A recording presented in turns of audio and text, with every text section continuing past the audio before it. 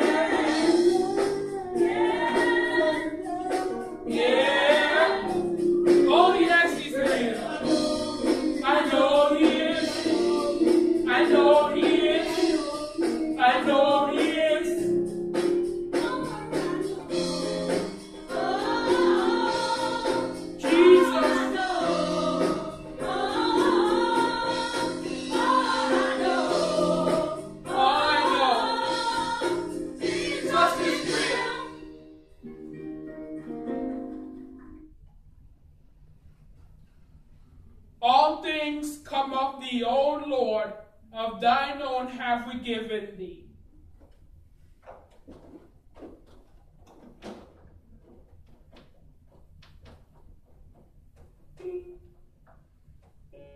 All things come of thee, O Lord, of thine own have we given thee. Amen.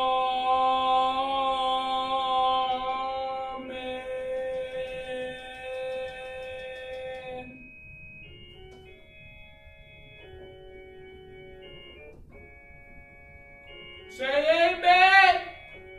Hallelujah. Amen.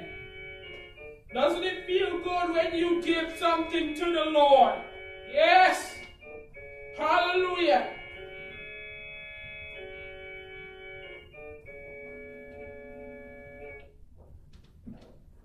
Now, today's sermon will be coming from the book of John, chapter 15, 9 through 17. We're also going to read through Luke, chapter 10 and chapter 23. I'll give you more information, but the golden text or the sermon topic will be the golden rule.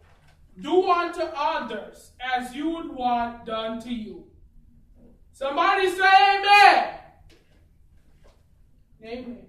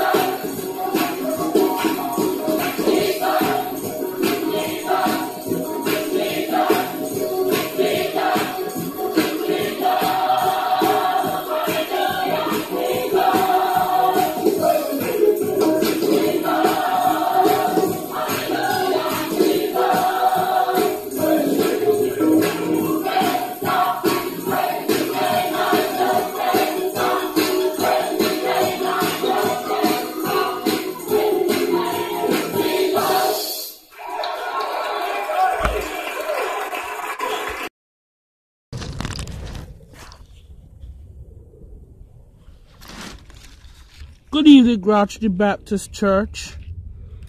Today is our 2nd anniversary, and this is our candle lighting celebration. The first candle stands for peace and prosperity.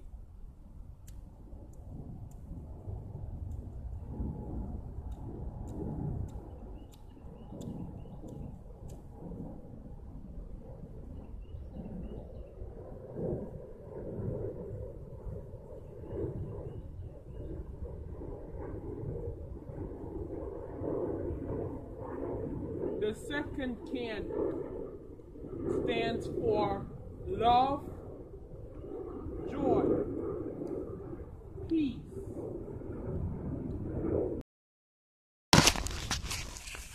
Good evening, Grouchy Baptist Church.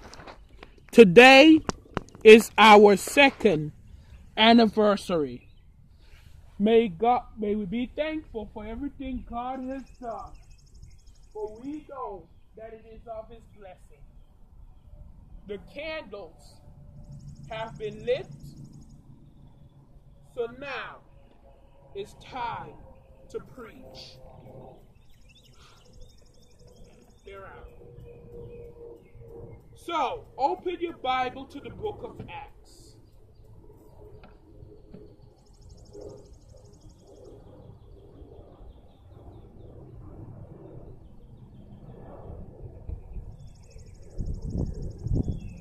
If you have it, say amen. If you don't, okay. A lame man healed. Today's sermon is called, How Can Churches Heal? Well, today we are going to learn 3 ways churches can heal. The first way a church can heal is by figuring out what ails you. How can this happen? Now, Peter and John went up together to the temple at the hour of prayer, the 9th hour, and a certain lame man from his mother's womb was carried, and lay daily at the gate of the temple, which is called Beautiful, to ask alms from those who enter the temple, who seeing John and Peter going to the temple, asked for alms. So when you come to Grouchy Baptist Church, first thing we want to know is what's wrong, what is going on. So, how can your lawyer help you if they don't know what's wrong? How can a doctor diagnose you if the doctor doesn't know the symptoms? So, how can we, being a spiritual hospital or a church, know how or what to pray for you for if we have no idea what ails you? So really, once you come to church, first thing that churches should do is to figure out if anything is going on in your life that you need prayer for. So the second thing churches do in order to heal is they would intercede for you spiritually. And fixing his eyes on him with John, Peter said, look at us. So he tried to get your attention spiritually. So giving them his attention, expecting to receive something. Then this is what I say. This is what Peter and John say. Silver and gold I do not have, but what I have I give. In the name of Jesus Christ of Nazareth, get up and walk. In the name of Jesus Christ of Nazareth, get up and walk.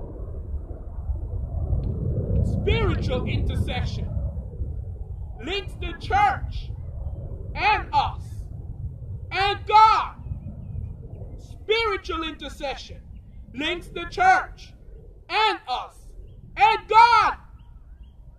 Spiritual intercession links the church and us and God.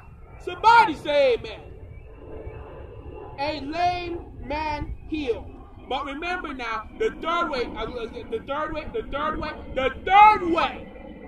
that churches can heal is not just by figuring out what ails you. It's not just by spiritual intercession, but it's by praise. Look at number 7. And immediately took him by the right hand and lifted him up. And immediately is leaping up, stood and walked and entered the temple with them, walking, leaping, and praising God. And when all the people saw him walking and praising God, then they knew that he was begging alms at the beautiful gate of the temple. And they were filled with wonder and amazement at what happened to him. You want to know how your hot water tank got fixed? You want to know how your car got fixed? You want to know how the man got healed? You want to know how Lazarus was raised from the dead? You want to know how you get over your illness? God did it! God did it. In closing, I leave you with the fact. Many of you may feel that churches only teach. Many of you may say, Pastor, how can you even heal when you're not a hospital? Well, I have 3 points for you. Figure out what is wrong with you. What ails you? Spiritual intercession and praise. Only God can do it. We have to intercede. We have to tap into his power. How can a ladle stir soup on its own? Think about it. A ladle cannot stir soup on its own. Somebody say amen. Let us pray. Father, in the name of Jesus, thank you for what our eyes have seen and what our ears have heard. Thank you for the word that you've given us. Thank you for 2 years of church history, Lord. And may whatever we take rest, rule, and abide in us at this time and forevermore. And I'm on that place again, on my knees, thanking you for all that we've done in the past 2 years, Lord. May God be a blessing. Let the rest, rule, abide in us at this time and forevermore. May all of God's people say, Amen.